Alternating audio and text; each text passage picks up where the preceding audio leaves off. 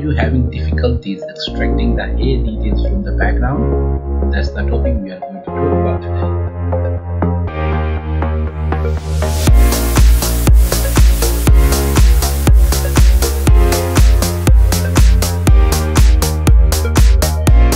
Hi guys, this is Naveed Iqbal here. So today we are going to talk about how to extract those hair details from the background. I'm going to select any selection tool from the side, and if you're using the new version of Photoshop, you can see this select subject. So if I click on select subject, the Photoshop is going to create a rough selection of the subject, and then I click on this mask icon right here, and now you see we have this our image here, and then we have our background we want to place our image on. So if you double click on this mask icon on the side and then click on select and mask, and you will be greeted by this panel. And if you are using the older version of Photoshop, let me show you something. If I press cancel on this one, and let me show you a slide. So basically this is the difference between older version and a new version of Photoshop. The options are almost same, the positioning is different, but the options are almost same. You see the view mode is still same, and the edge detection tool is still there, and the adjustment edges is changed to global refinements. All of these options are almost same.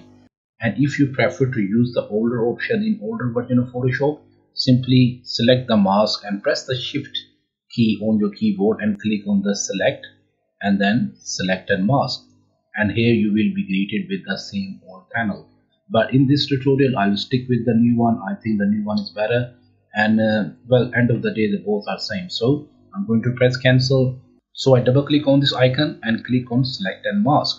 From the view, select the onion skin and then reduce the opacity around 50%, so you can see the background and your subject in front. But here are the two basic things you need to keep in mind when extracting a subject from the background like this. So there are two different surfaces you are going to deal with. One are plain surfaces like skin or like clothing or any fabric on the subject. In this case we have the cap is nice clothing, rest of the area is covered by the hair. So in this case we are going to focus on the plain surfaces first. So if you have any clothing or skin or anything which can be selected easily, we are going to refine those selection first, and then we move to hair refining. So in my first step I'm going to ignore all the hair details because I'm just focusing on the plain surfaces. So I'm just having a look what do we have in our subject. Our subject is mostly covered with the hair, all this area, but on the top she is wearing a cap. So I will make sure the cap has been selected nicely, which is in this case, yes, we have this area here which needs to be taken out from the selection. So what I'm going to do, I will select this quick selection tool, and I click on this negative or minus sign in order to reduce or subtract the selection, and click or paint in this area.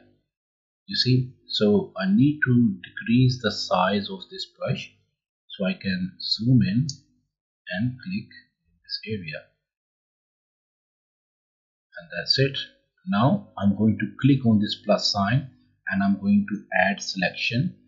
I'm going to paint on this area again. Let me increase the brush size a bit.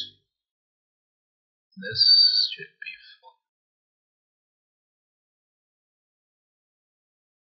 Just paint on this area and get the selection. Don't worry about the edges, we come back to it. And reduce the brush size and paint on this area. Once you are happy with it, let me zoom out, and that's it. Now our cap has been selected nicely. If I zoom in, you can see all those jitter edges on the top. So what I'm going to do, I'm going to plane those areas first, and then I move to the hair as I said earlier. So let me select this view from black and white, and let me zoom in so you can see what's going on here. You see all those jitter edges.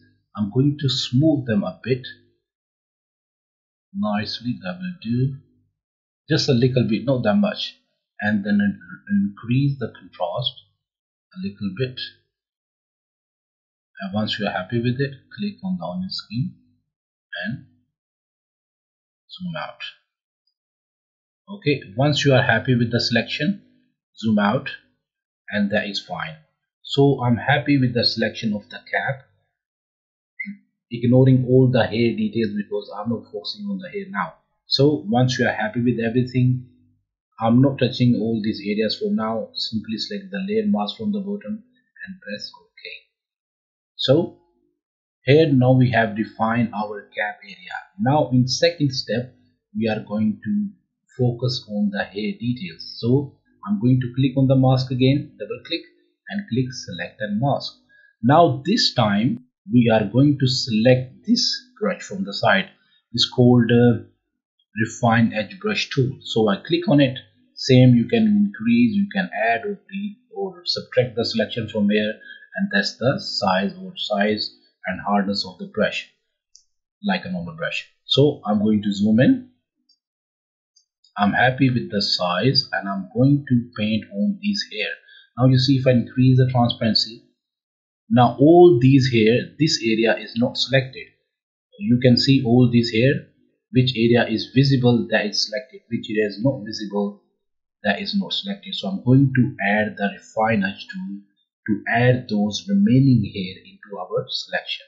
So let me reduce it a bit. Okay, so I'm going to paint on this hair now.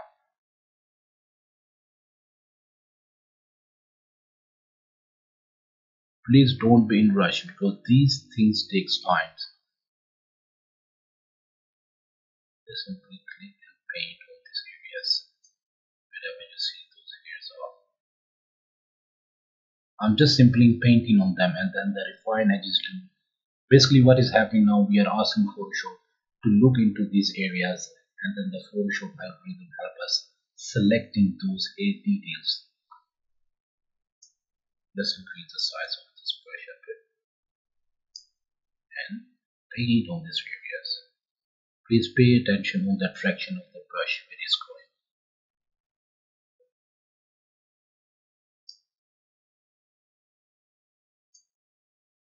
So basically I'm painting on this area, and Photoshop is basically deciding, or the algorithm basically deciding what area needs to be included and what area needs to be excluded from the selection. So simply paint on it.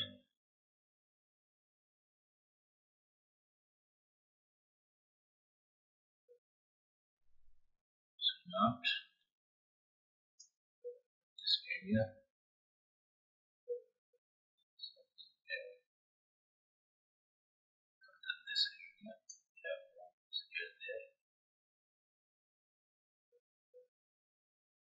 We are getting all this selection in our hair, but don't worry, we'll come back to it. But for now, we are just refining the hair.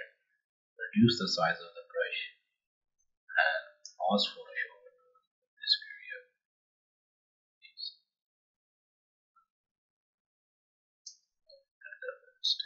Press Ctrl Z. Brush it again. Now Ctrl Z. Again. Now. Okay. That is fine. Now come to this side. Let me reduce the transparency so I can see what the remaining hairs are there. Let me add it to these areas. Now basically I'm adding all those left out hairs into our selection. See, those hairs are becoming visible, so that means those hairs are being added into our selection.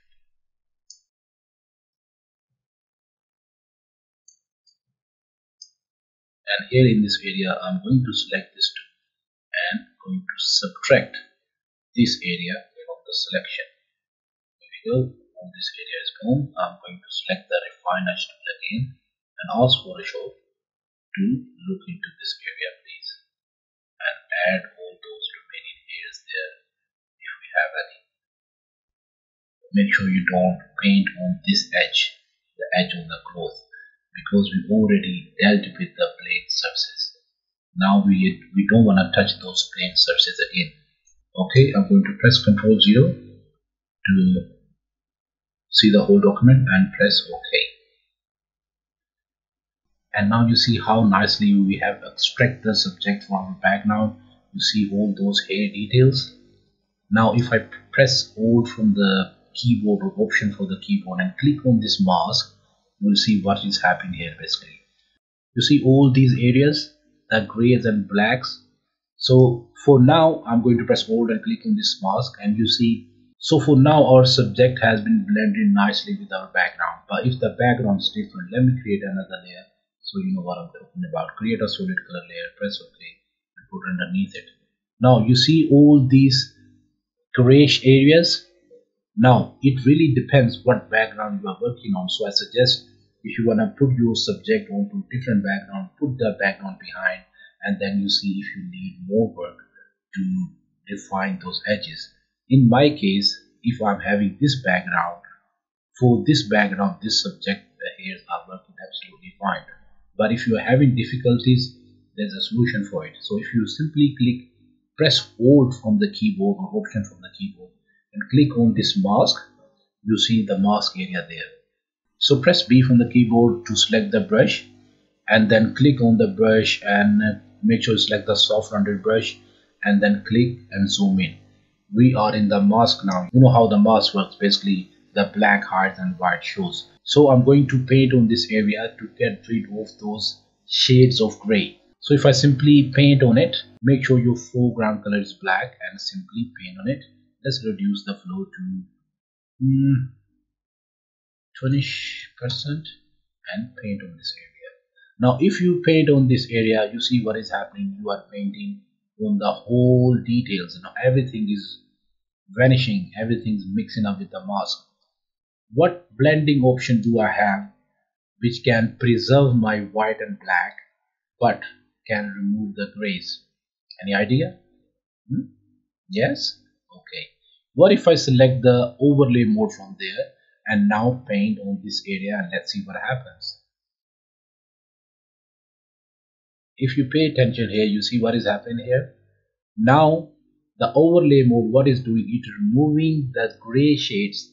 It is preserving the white, it is preserving the black. It is not touching any white or any black, but only it is affecting the grays area in between. That's what the overlay blend mode does.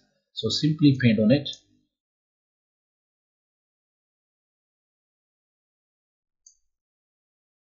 Now if you paint on the white by mistake, it is not working. Look, I'm clicking and I'm moving, but it's not working. And if you're clicking on this area, it only affect the gray shades.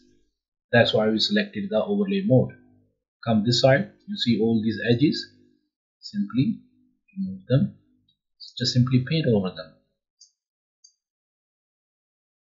And once you're happy with it, press Ctrl 0 to see the whole canvas, and press Alt from the keyboard and Option and click on the mask again.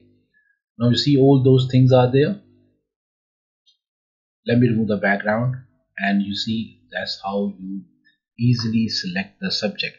So let me summarize a bit. So when we work with the Select and Mask or Refine Edge tool, so we have selected our subject first, and then we worked on the plane surfaces.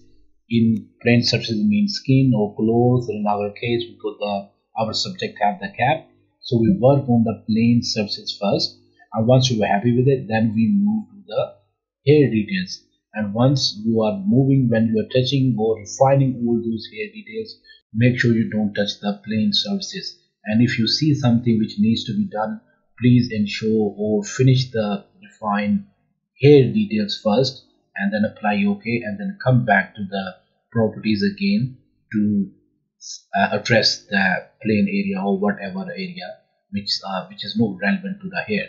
So I hope this tutorial will help you out to extract the subject from a busy background and preserve all those hair details. If you have any questions, please feel free to drop them right in the comment section. If you are here first time on my channel, please do consider subscribing and hit the like. So that's it for now. Hopefully I'll see you in the next video. So until then,